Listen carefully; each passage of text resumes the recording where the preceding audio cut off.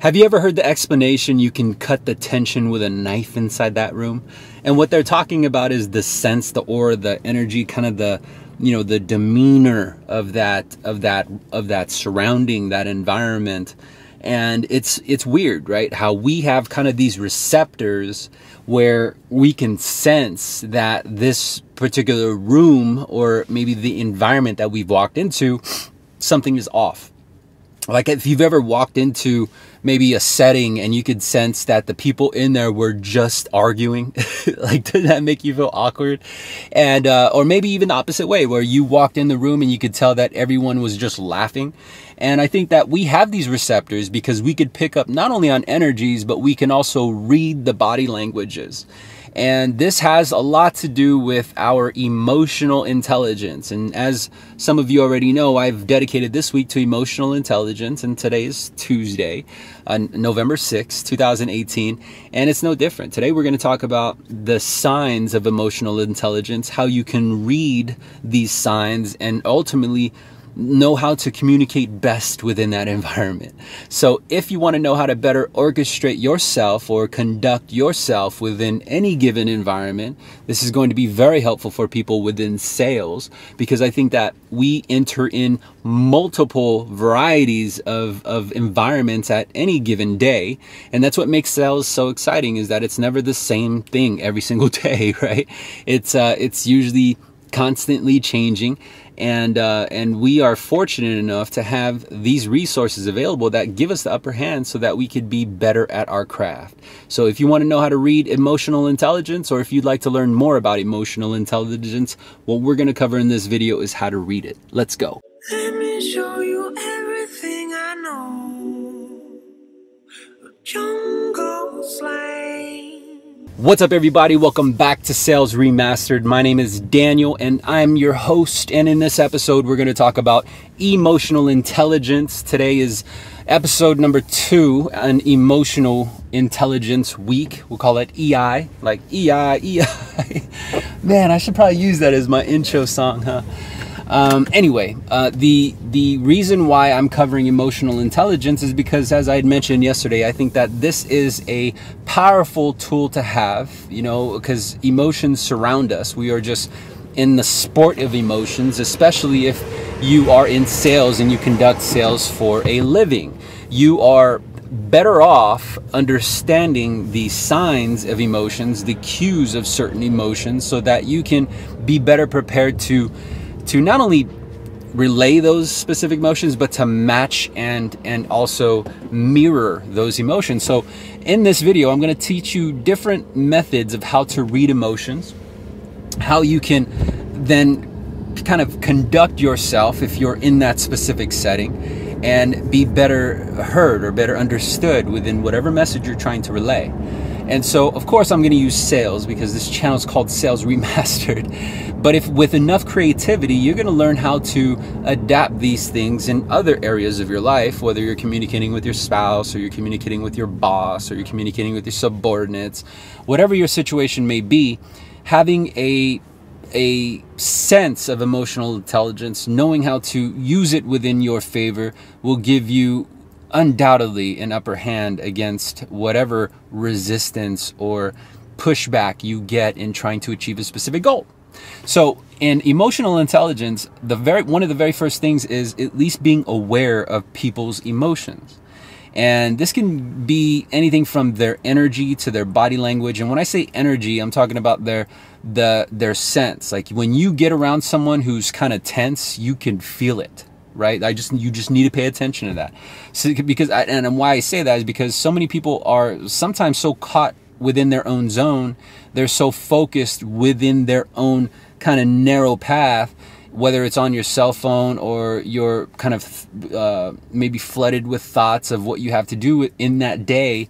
But if you take a second to at least be aware of your surroundings, you're going to notice that there are so many different type of energies in different pockets. So next time you go to a coffee shop or next time you go to a public setting, I want you to pay attention to the people around you. It's people watch for a day. And what you're going to notice is that there are so many different type of emotions that you can almost sense or read what kind of emotional state that person is in. And so, for example, if you walked into a Starbucks and you can sense by maybe the way someone is sitting that they are focused, because they're sitting upright, their facial expression kind of gives like this demeanor of I got to get this done, I got to get this done. They're focused, they're on point. Whereas if you look next to them, you could see someone who's kind of sit back, they got their legs spread out, maybe even kicked up on an ottoman. They have their, you know what I mean, they're reading a book, right? And they just have this demeanor that they're not in no rush. So I can sense that that person is not necessarily focused, but they are just trying to unwind. And they're more or less kind of going along with their rhythm of the flow. Where if we change the environment and we, let's say, use a sales environment. So if I was engaging with someone for the very first time, and I get a sense that this person is nervous, I can tell because of their tonality. I can also tell if they're in a hurry or they're in a rush by the speed of their tone. I can also tell if they are more methodical and slow, like they like to analyze, maybe they're a numbers person. They want to really absorb the message because they speak slow. And I can also sense if they're not in any rush.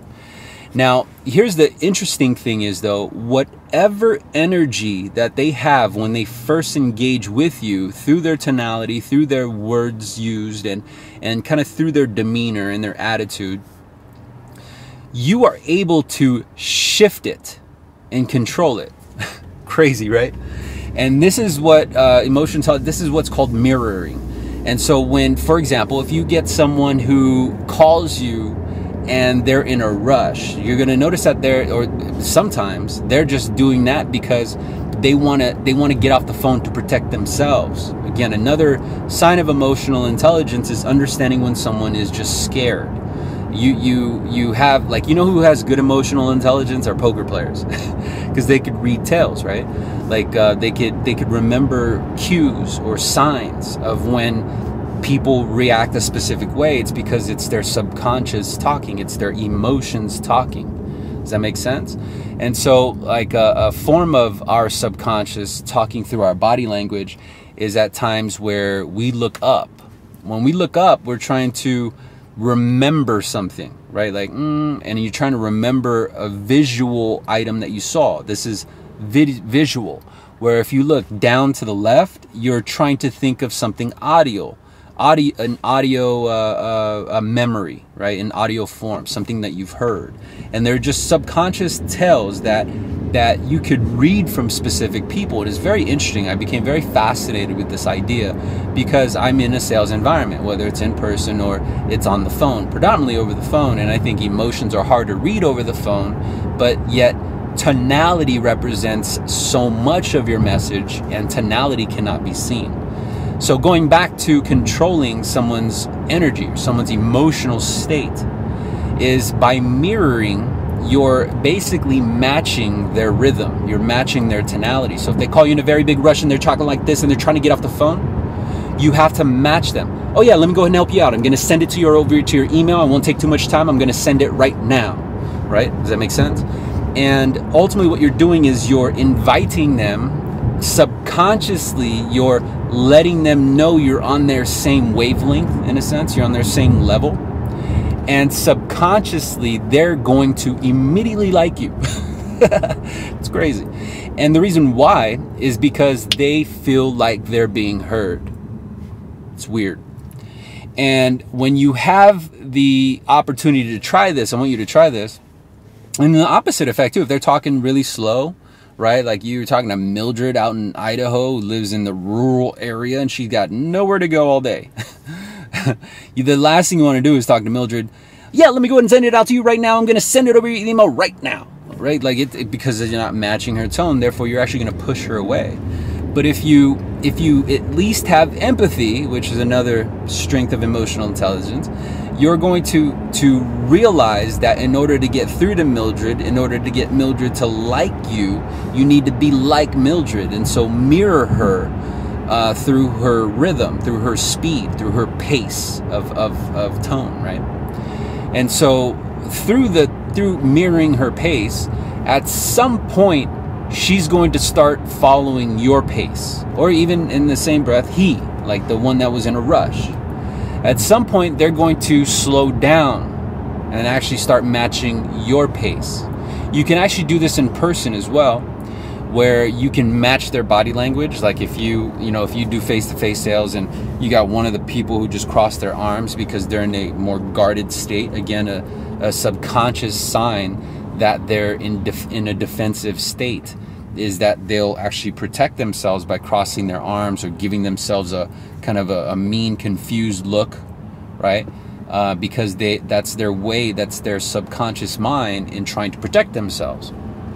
Anyway, if you're in person, you can actually match their body language, and you'll know that you have hooked them, or you have rapport built if you can change their body language to match yours. Crazy, right? Like, I want to share with you a story, and I'll end it with this. I used to do face-to-face appointments all the time. I would actually meet some of my prospects in Starbucks and in certain coffee shops or certain locations, even at their house. I used to do sales inside the dining room of my prospect's house. I would set an appointment, go out there, and meet with them. And I would meet with just a wide range of different type of personalities. But each and every single personality, whatever type profession it was, it all kind of narrowed down to specific emotional reactions. And these emotional reactions were fear, love. It was, from a place of I want to say frugality, right? Like being conservative. These people all ultimately came down to certain points of status. And if you really think about it, if you peel back the layers of why you do things, right? Like I work hard because I want to provide for my family. Well, peel back the layer by asking yourself why. Why do you work so hard, and why do you want to take care of your family? And then you're going to peel back a layer and you're going to figure out, well, the reason why I do that is because I want to let my family know that I could support them. I don't ever want them to want for anything. And then if you peel back the layer of that and you say, well, why is that important to you? You're going to figure out, you're going to realize that, well, it's because I grew up without that. I don't know, I know how it feels to not have that, and I want to make sure my family knows what it's like to have that. And then if you, again, peel back the layer from that and you ask yourself, well, why? Why is it important? Again, understanding people's why is where I'm getting at, is one of the signs of emotional intelligence, is because you're understanding why they are the way they are. And so if they're in a defensive state, well, you want to figure out why. But nonetheless, if you can break through these layers, you're going to figure out that at the very core of everything is a desired status. Everything comes down to status. And the reason why I want, like, so for example, the reason why I want to provide for my family is because I know that what it's like not to have those things. I know what it's like to go without. I know what it's like to not have a parent. I know what it's like, right? And so these are specific desires. But ultimately the core reason is because, well, I just want to be loved. And love is probably the most powerful emotion. And people are gonna find love in different ways. People are gonna find love through expressing name brand clothes. People are gonna find love by, having most friends in communities. And this is why some people, it's very important for them to do home improvements so that they can have guests over. And they're going to enunciate the primary motives that inspires them. And so this is why it's important to use their words, because that is what's going to push them past the idea of price, rate, cost, fees, reputation, familiarity.